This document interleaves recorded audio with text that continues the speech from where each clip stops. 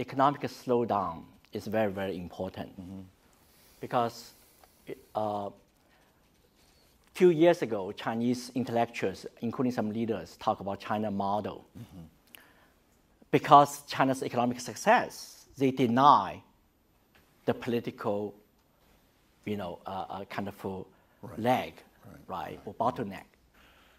And the current slowdown of the economy partially related with the Eurozone problem, which hurt China's export. But also reflect what Taolan said, the difficulty for structure change of Chinese economy from export, labor-intensive economy to innovation-driven and consumption-driven, service sector-centered economy. Itself is very difficult. So in a way, that real innovation, service sector-driven economy requires political openness, requires rule of law more than any time. So in a way that the economic slowdown is the result of the political bottleneck, but further reveal fundamental flaws of the political system. Now, in concrete terms, which means that 10 more million, 20 more million become laid off.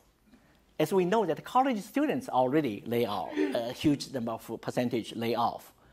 Now, with this kind of additional close down of Japanese stores and etc., there will be more lay off. So that kind of economic crisis, and also the property bubble, and the stock market still doing poorly. People, middle class really complain the companies, the monopolized companies, stolen all this money. So the revolution is a scenario. People in China talk about that. But even without the economic problem, even China make progress in all the areas, I think this success also will lead some further change, further demand. And so the triggering factor could be very unexpected. Could be health crisis. China has a serious public health crisis. And there could be social injustice, kill of a baby, and food safety issues. I mean, we do not know.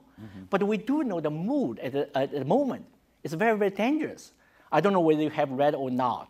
I read this from official media, saying that in the past 2 or 3 months, that in 3 or 4 cities, including Shanghai and Kunming, I forgot maybe 2 other cities, that the angry passengers in the airport, for some reasons, the delayed or other things, they just broke the door, just ran to the runway to block the landing or the takeoff of the aircraft.